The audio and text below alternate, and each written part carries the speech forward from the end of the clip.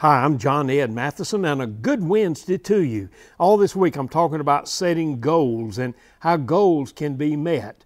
It's amazing to me, but about a year ago, a young man who couldn't afford running shoes, his name was Lalu Zori, he recently set the 18-year-old Indonesian gold medal in the 100-meter sprint at the World Junior Championships in Finland.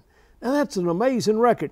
You see, Jory crossed the finish line in 10.18 seconds. He's beaten two favorites from the U.S. He became the first Indonesian to medal at the event. Now here's what's amazing about him. He was raised in a wood and bamboo home on the island of Lombok next to Bali. He often trained barefooted. He literally had to borrow $30 from his sister to buy some shoes for the big race. And he won it and won the gold medal. He said, "I am just crafting history and I'm very proud of it.